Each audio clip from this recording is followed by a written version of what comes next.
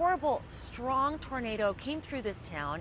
It cut a path that was like 13 miles long, 3/4 of a mile wide of destruction. So in addition to the death that this town had to deal with then, this past year, people have been rebuilding. One of my favorite people that I got to meet here is by the name of Cindy Ray. Cindy's home was not destroyed, it was damaged. And she talked a little bit about what she's gone through in this past year and how it's changed her. I think that you maybe stress a little easier.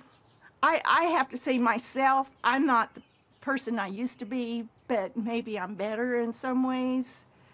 But yeah, it's been hard. But you just keep going. Yeah. And I just think of how fortunate I am. And, you know, this is nothing compared to what others have gone through.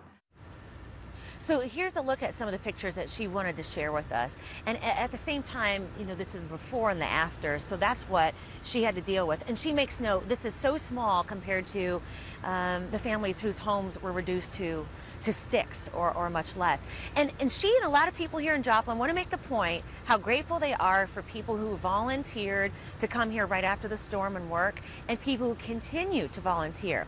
Now this is her digging a hole for a little sapling. Her project that she feels like is helping the area come back is that she is planting tiny little saplings of a tree that she hopes will bring back some of the green after so many of the trees were destroyed here. So that's what she does in her neighborhood. These tiny little trees she hopes someday will be beautiful shade providing trees in the town of Joplin. One of my favorite people that she met here.